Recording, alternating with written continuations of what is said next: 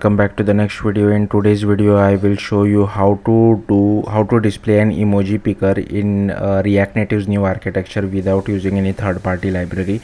So first things first, like if you are displaying a text field, don't use this approach, because if you are displaying a text field, any type of keyboard like an Android or iOS keyboard by default already has an emoji picker built inside it, so don't use this approach. But if you want to display emojis where a keyboard is not used, then this approach might be useful to you. So here you can see that on Android I am displaying a bunch of emojis, and we don't have to hard code these values. These are automatically given by the Android OS itself. And similarly for iOS, now if I select one emoji, I am just sending it back to React Native side. Here you can see that there is something called undefined as well. This is a bug in React Native. I can't really do anything about it. You can just add an if check. If it is not equal to undefined, then only log it to the console. Okay, and here you can see if I try to pick any kind of an emoji, it is displayed on the console. Similarly for iOS, so for iOS it is little bit more involved. We have to display a button, or you can take a UI view if you want to, and this button is a native button, so you can't have a React Native button, because in iOS it displays a picker. So if I click on this button, here you can see it displays the picker, and then you can select any emoji if you want to. So here you can see this RN location is hard coded from my side, like I forgot to remove it, but yeah, I will show you where exactly is this hard coded. You can just remove it in your case. So let's get started. As usual, create a React Native application, and you will have to enable the new architecture for it. So for Android, you can just search for new arc enable inside the Android Gradle.properties file and make it as true. I have already done that. And for iOS, you will have to cd to your iOS directory inside terminal, and then run this bit of code. So this will enable the new architecture for iOS as well. Next, so we will be using Fabric. So if you want to check the documentation, because I will be copying a lot of code, you can check this. Now what you will have to do first is you will have it. I'll close all the files for now. Close all. Okay, first you will have to create this folder called RTN emoji view. Inside that you will first have to create this package.json file. Again, I have copy pasted this from docs. Only thing changes this name over here, this name over here, and this name over here. Next you will have to inside RTN emoji view create this pod specs file as well. RTN emoji view pod spec. Again, I have copy pasted this from docs, and only thing changes this name RTN emoji view. Go to JS RTN emoji view native components.ts. okay, and here you will have to copy paste everything from the docs. The one thing which I have added this event because we want a callback once an emoji has been picked, and here I am referencing this event over here, and on emoji picked I have called this callback as, and this name should be changed. Everything else should remain the same. Next, what you will have to do is go to Android, go to build.gradle, and here I have again copy pasted everything from the docs. Only I have added this line over here, this namespace over here, and I have added this Kotlin standard lib. And here you will have to add this emoji picker, which is a Gradle library from Google itself, so we don't have to worry about it. Also I am using HDK version as 34. Okay, and make sure you change the namespace over here as well. Next, inside src main java com RTN emoji view, firstly I have created emoji view.kt. First go to this emoji event.kt. so this file is for our callback. So again I have copy pasted this from the docs, and here one thing which you have to do is whatever callback you have named inside your TypeScript file, it should be the same, but make sure the O is capital, and you have to add this top at the very start. I'm not sure why exactly. And here again I have copy pasted this from docs, and this also I have copy pasted this from docs. Okay, and here we will be sending the emoji that is been picked, and this will help us to send it back to the native side. Next, create an emoji view package.kt. Again, I have copy pasted this from docs, only this name has been changed and this name has been changed. Next, I have created emoji view manager.kt. Again, I have copy pasted this from docs. Only thing to notice, make sure you change all these names over here, this as well. Only important thing is you will have to add this extra bit of code because we are using callback. So make sure whatever name you have written over on side inside your TypeScript file, you make sure you use the same. Again, you will have to add top at the very start, and this O should be capital. And here we have to write registration name. Again, I'm not really sure what this registration name is, but yeah, I have just copied it from the documentation. This should be the same what you have defined it in the TypeScript file. Next, here is the exact our implementation details. So firstly, what I have done, I am extending from linear layout. I have taken some layout params, instantiating our emoji picker view. Then I have set the orientation as vertical and assigned layout params to our linear layout. Same for our emoji view as well. And I have set the grid columns as 9, so you can change however you want to. And I have added it to our linear layout. Then I have to use this bit of code because the emoji views were not getting displayed properly. That's why I have to use a bit of workaround over here. And here, once an emoji is been picked, here you can see that we are sending it back to the React Native side. So next, what you will have to do is open your terminal, go to the root of your React Native project, then run this command. Once you do that, you will have to do cd space dot dot, so it will move you outside your React Native project. Then you will have to run this command, but before running this command, make sure you replace rnapp with your project name. My project name is rnapp, that's why I've written rnapp over here as well as over here, and the folder name my rtn emoji view.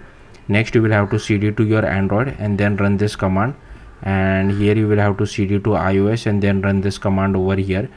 Next, inside iOS, what you will have to do is, firstly you will have to open this iOS folder inside Xcode and go to pod file, and firstly you will have to add this pod MC emoji picker.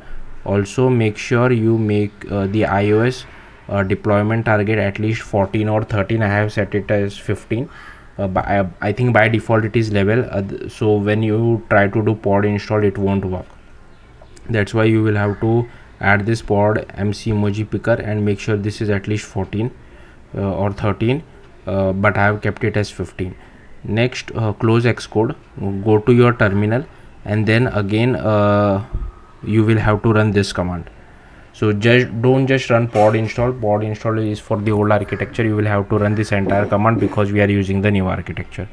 Then again, once that is done, open Xcode again, or iOS folder inside Xcode. Create this Swift file. Xcode will ask, do you want to create bridging header? Click yes. Next, you will have to create, so we won't be using the callback which we have defined on the TypeScript file for iOS, because we are using Swift, and using callbacks makes it even more difficult. Then here you can see, firstly you will have to add this header file event emitter.h. I have copy pasted this from Stack Overflow, and also this Objective-C file. Again, I have copy pasted this from Stack Overflow. Next, I have created, so this file would already be created for you because we have created the Swift file. So here you will have to add this event emitter. Next, here you again, this I have copy pasted from docs, only file name has been changed and this name has been changed. So we have to create our header file. Next, we have to create an Objective-C++ file. Just so create an Objective-C file and make sure the extension is .mm, otherwise it won't work. So import your header file and make sure, again, this copied from docs, only this names has been changed according to what we have defined. rnapp should be your bridging header name, so mine is rnapp-bridging-header. So rnapp should be your bridging header name, and whatever is your bridging header name, write it over instead of rnapp, and -swift.h will be same for everyone. Then we have to include this rct fabric as well, and again this has been copied from docs, only this names has been changed at appropriate lines. And here we are creating variable for our Swift file. Next, this has been copied from docs as well, and only this name has been changed. This has been copied from docs, and here we are instantiating our view. make sure you assign some width and height to our view, otherwise it won't work. And here we are instantiating our Swift file to occupy the entire width and height and adding it as a sub view. And here again this has been copied from docs and only this names has been changed. Next we will have to create a manager class, again copied from docs. Make sure the extension is .mm, and again this has been copied from docs, this has been copied from docs, no sorry, only the names has been changed, otherwise everything is copied from docs. Next I have created a Swift file over here, and here I have imported UI kit, MC emoji picker as well as React. I am extending MC emoji picker delegate. Here I have created a button. If you are not creating a button, that's fine as well according to me, but the only change which you will have to do is you will have to write self over here, and you will have to so currently I am displaying the emoji picker once the button is clicked, right? So you might have to write an gesture recognizer on your UI view, or somehow automatically call this code once you are inside the init method itself. So I think that might work. So but here I have created a button and I have added this click listener to it, as well as some NS layout constraints I have added. And this on button click, here we are like instantiating MC emoji picker view controller, and yeah, presenting it to the UI. And once you pick an emoji, this method gets called, and here you can see we are sending the data back to React Native side, and this is like mandatory method which we have to override. So if you want to dismiss the emoji picker once one emoji is clicked, you can make this as true, but I have kept it as false, because once you click outside the emoji picker it will get displayed. I don't want it will get dismissed. I don't want to dismiss it just by picking one emoji picker, as it might be annoying to the user. Next go to the Android folder, go to build.gradle and add this Kotlin version over here. Also here you can see I have made this as 34 and this as 34 as well, and add this line as well. Next go to app, build.gradle, add this apply plugin Kotlin Android, and here you will have to add this compile SDK version. I have set the min SDK version as 23, target SDK version as 34, and here also I have added this Kotlin standard lib. I think that should be it. Yeah, now to use it, what you will have to do is I think like you while running this you might have got this error, because like I should have told you guys that we will have to add Kotlin before running this command inside the main Android folder, like inside the build.gradle over here and over here. So if you got an error, make sure you cd to Android again and run this command, and that should resolve the issue. Next here you just have to add for Android. Here you can see I'm using the callback on emoji picked, so here you can get the value. Here you can add this undefined check, because we were getting undefined. So something like this, if value dot native event not equal to undefined, okay, then only I will log it to the console. So you can use something like this. And for iOS I'm just I'm using it directly and inside the callback. So this is the RN location, you don't need this, you can just remove it, like I have copy pasted it from my other tutorial. So here you have to add this native event emitter, which you can import from React Native and native modules as well, and we are listening for our on my event. Okay, so here you will get for iOS as well. So yeah, that's it. Thank you for watching.